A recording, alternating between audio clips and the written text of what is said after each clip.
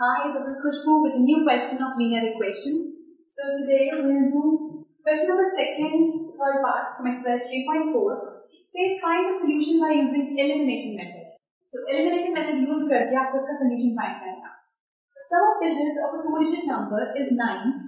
Also 9 times this number is twice the number obtained by reversing the order of the digit. Find the number. So सबसे पहले जब भी हम कोई two-digit number की बात कर रहे हैं, two-digit number मीन्स एक उसका वंस प्लेस होगा, एक उसका टेंस प्लेस होगा. तो इस वंस प्लेस को हम यूनिट्स प्लेस भी कहते हैं. तो एक इसका वंस मतलब यूनिट्स प्लेस है, इसका टेंस प्लेस है. तो सबसे पहले हम लेट कर लेते हैं कि यहाँ पे नंबर्स दो कौन से हैं. ऐसे हो सकता है मैं ये मान लूँ कि इसके वंस प्लेस पे यहाँ पे यूनिट्स प्लेस पे x है और टेंस प्लेस पे y है. So let the units digit be x and tens digit be y. अगर यूनिट्स डिजिट x है और टेंस डिजिट y है तो हमारा नंबर क्या बनेगा? सो नंबर हमारे पास होगा 10y plus x.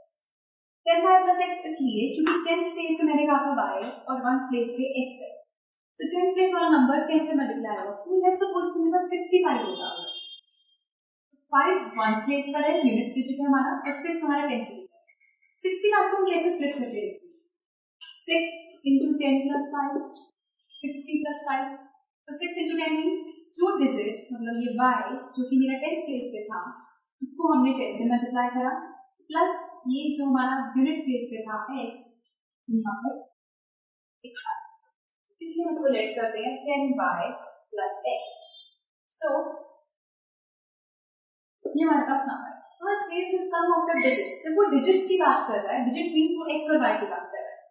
नंबर की बात कर रहा है, that means ये जो नंबर हमने फेक किया. So digits का sum is 9. So अगर हम लिखें x plus y is 9. ये हमारा first equation. Sum of digits is 9. Now it says also 9 times this number.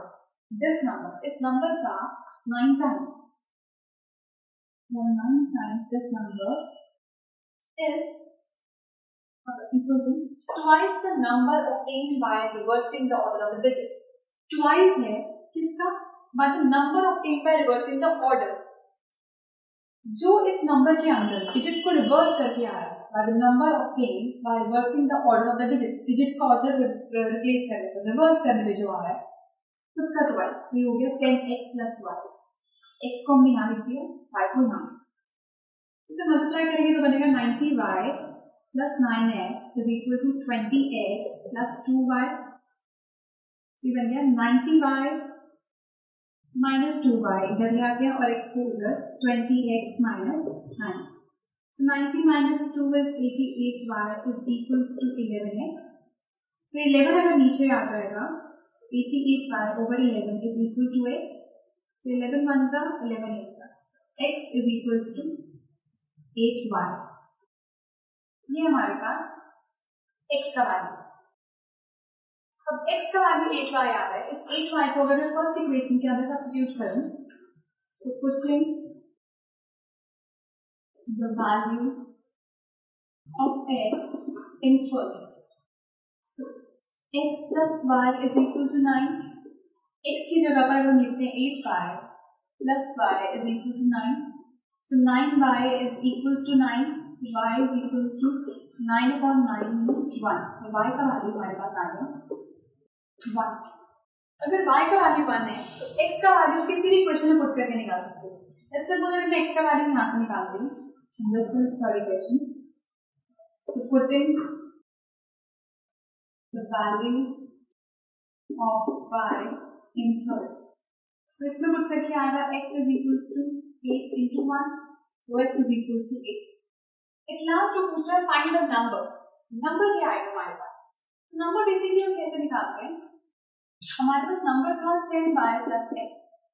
So 10, y का वैल्यू is 1, x का value is 8. So 10 1 is 10 plus 8. So this is 18. So 18 is the number. तो सबसे पहले आपको digits को late करना है. Digits के बाद आपको नंबर फॉर्म करना है. अगर आपकी यूनिट डिजिट पे x है और टेंस पे y तो नंबर ये होगा. अगर आपने यूनिट डिजिट को y लेट करा है और टेंस को x लेट करा है तो नंबर होगा 10x plus y. The number would be 10x plus y. अगर आपने यूनिट्स को बोला है y एंड टेंस को बोला है x.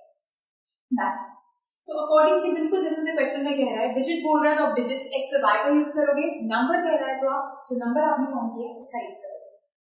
This is how we do it. This was second question of exercise 3.4. This is the third part.